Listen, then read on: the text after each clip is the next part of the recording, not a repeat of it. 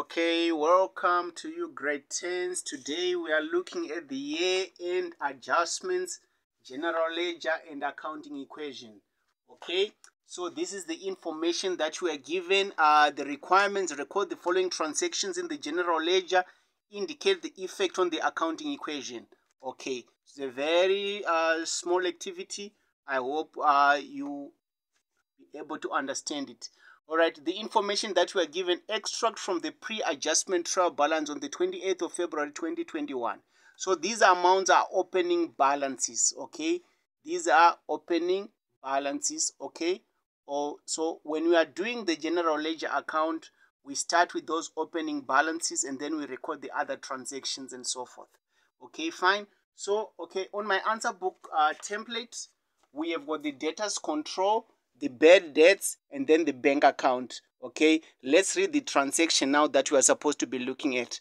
Okay, they are saying that here, okay, on adjustment, okay, or before we go to the adjustment, the first thing that we are supposed to do is to record these balances that are given. Okay, all right. The debtors control, okay, debtors control is an asset account, okay. It means that if it is an asset, okay, this is our debit, this is our credit. All assets, they increase on the debit side, they decrease this side. Okay, bad debts, it is part of our owner's equity.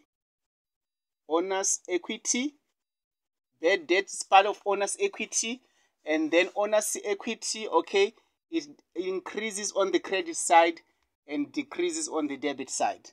Fine. And then bank is an asset account, and then like what I said there, all assets increase on the debit side and they decrease this side. And where the account usually increase or decrease, or you find out that, okay, fine, that's where we usually put the opening balance. But it is of course a little bit different when it comes to owner's equity. All right, but anyway, the assets, okay, fine, they always carry debit balances. Okay, our debtors control account, okay, when they are favorable, everything is favorable, it's a debit balance. Okay, we have got debtors control, and from the balances that are given there, we are given an opening amount of 100,000.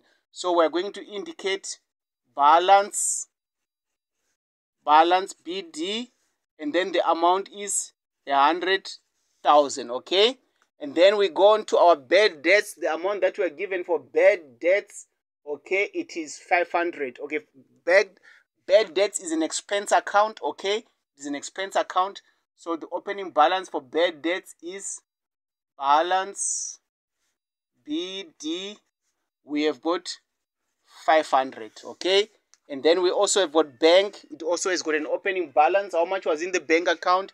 The balance BD in the bank account, the balance brought down in the bank account was 8,000. Okay, so this is what we have so far. Now let's look at the adjustment that are given. Okay, let's look at the adjustment that are given. Okay, W. Wellington, a debtor, was declared insolvent. A dividend of 40 cents in the rent was paid. 14,000 was directly deposited into the current account of the business. The rest of the outstanding debt must be written off as irrecoverable. This transaction has not yet been recorded. So we are supposed to record this transaction. Okay, fine. The first thing we need to calculate, what does it mean when they say a debtor was declared insolvent? If a debtor is insolvent, it means that W. Wellington was no longer in a position of being able to pay back whatever that he was owing.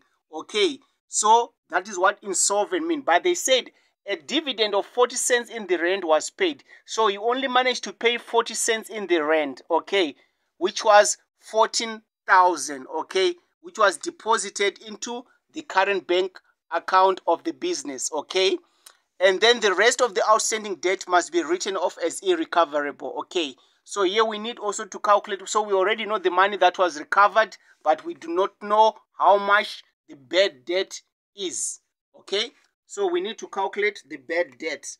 Okay, so if 40 cents is equivalent to 14,000 rent, okay, so it means the remaining cents is 40 cents in the rent. It means we remained with what?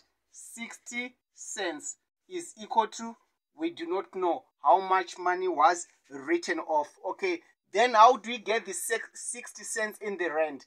40 cents in the rand is 14,000.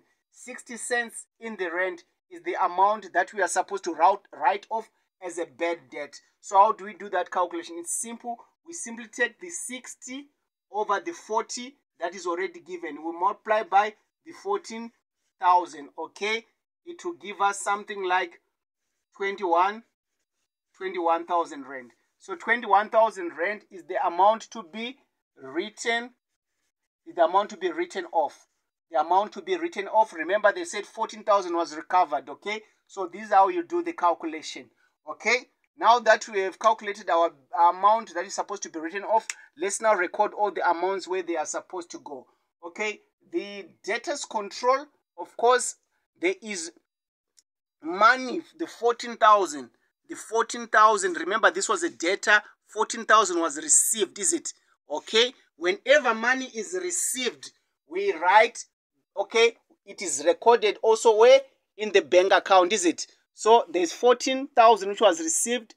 Okay, it was coming from a debtor. So we are going to indicate debtors control here. Debtors control, and then the amount that was received was 14,000. Are we still together? Okay, this money was paid by a debtor. So you find out that automatically this amount is also supposed to be recorded where? In the debtor's control. If a debtor is owing money, the money increases on the debit side. But the moment that the debtor starts to pay, the amount that he was owing starts to decrease. And remember, I said the asset of debtors decreases on the credit side. So here we are also going to write bank, okay, this same amount, 14,000. Okay, 14,000 was paid. Okay, fine. Are we still together?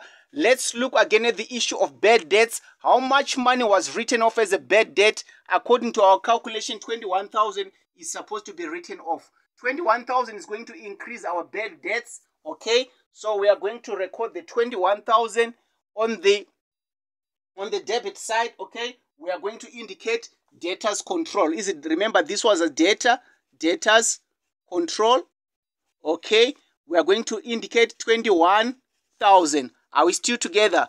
Okay, what is the effect of the bad debts on debtors control?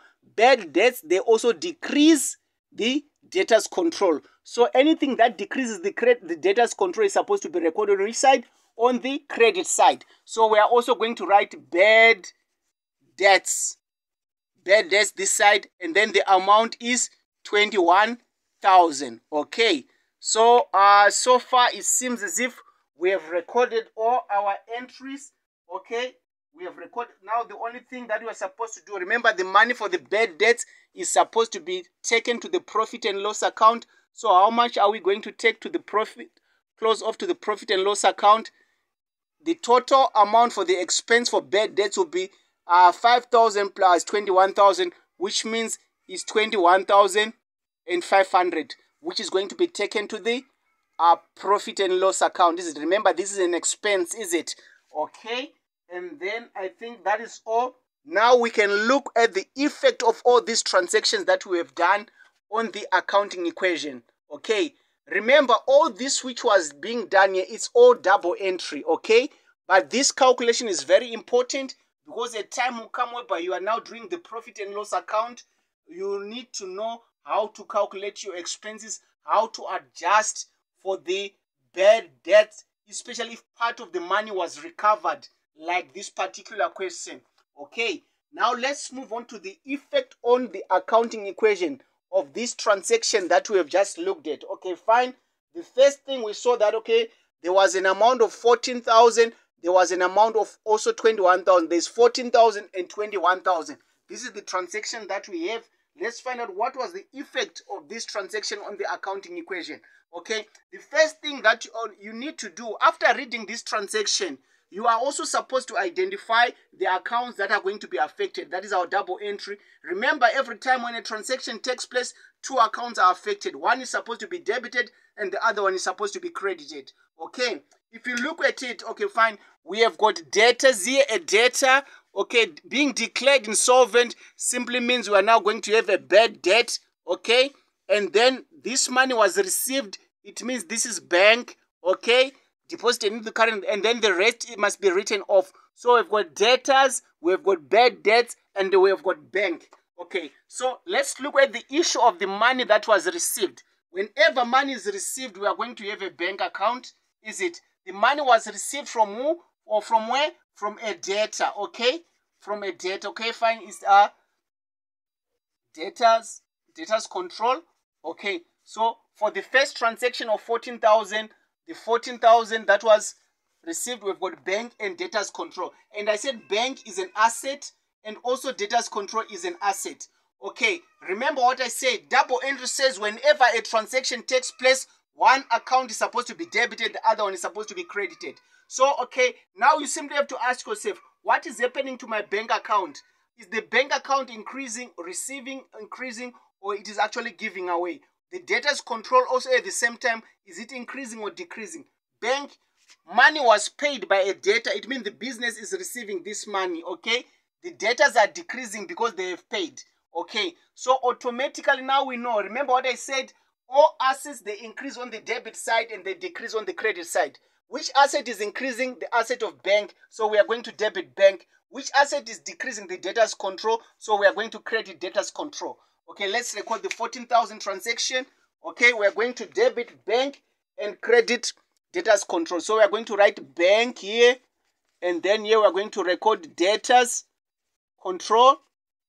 Okay, and then the effect on the accounting equation. Remember, we said that it's only going to affect the assets, is it? This is an asset, this is an asset, okay? So the 14,000 is going to be plus, minus, okay? On the assets. Here there is zero effect, here there is zero effect, okay? I hope we are together there. It's a plus 14,000 minus 14,000 for this transaction where the 14,000 was received. Okay, and then the last part of the 21,000, the bad debt. Okay, remember they said this must be written off. The moment we say written off, it means that is a bad debt, is it? Bad debt against what? Okay, debtors control. So we have got debtors control. That is our debtors. And then we have got bad debt. Okay, the debtors control are assets. Okay, they are assets. Bad debt is an expense. And all expenses are part of what? The owner's equity. Expenses are part of the owner's equity. Okay, fine. What is happening to our debtors control account? Okay, what is happening? Okay, an expense, automatically it decreases owner's equity, is it? So we can say it decreases owner's equity. So anything that decreases owner's equity, if we look at our owner's equity, it decreases on the debit side. To mean we are going to debit the bad debts, okay? So we debit the bad debts. Automatically, if you are debiting bad debts, it means you are going to credit what? The creditors control. Why? I mean the debtors control. Why are we crediting the debtors control? It is because they are being decreased by the bad debt, is it? Every time when we have got a bad debt, the money that we're expecting to receive from debtors, it goes down. Okay, so this is our double entry. Let's also record it on the accounting equation. We are going to debit bad debts. We debit bad debts and credit the debtors control. Okay, and then the amount, okay, it is bad debts and debtors control. Remember, bad debts is owner's equity and debtors control is a part of assets. So our assets are being reduced by 21,000, and also at the same time the owner's equity is being affected by 21,000. Then there is zero effect on the liabilities. Okay, so when we are looking at the year-end adjustments, it's very important for you to remember your double entry principle and also read the adjustment and get a full understanding so that you can actually be able to do a proper calculation.